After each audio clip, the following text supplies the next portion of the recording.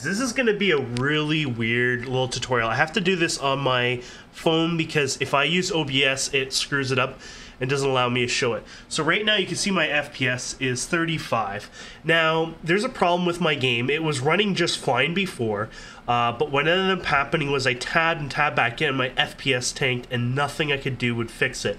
So what I'm going to do is I'm going to Alt F4 the game, and I'm going to go over here, and I'm going to bring here the No Man's Skies. Here you can see the Steam apps, Common, No Man's Skies, game data, and the shader cache. And oops, it's hard to see there. And I'm going to Shift A. Oops. Can you not Shift A from that one? Oh my god. Because I can't use the normal one, I can't select all right now. How do you select all? Talk about being a noob. There you go. I'm just going to drag them down here. There you go. I'm going to go Shift Delete.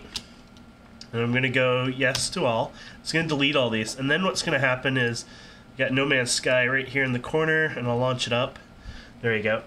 So my FPS, of course, will be like crap right now. But this should fix my FPS. Now, you may have tried to reboot your computer. You may have tried to even reinstall the game, and somehow it still has the problem.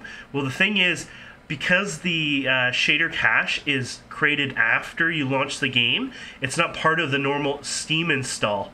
So it keeps coming back and back over and over. There you go, 100 plus FPS now.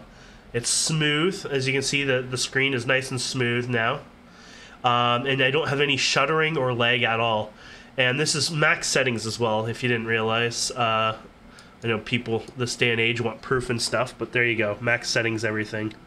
But either way, if you're having all of a sudden, you know, the game was working fine and your FPS all of a sudden decided to tank, try deleting your shader cache folder and it might save you and fix all your problems. Anyways, guys and girls, I hope this helped you. Please don't forget to subscribe, comment, like. We'll see you wonderful people next time.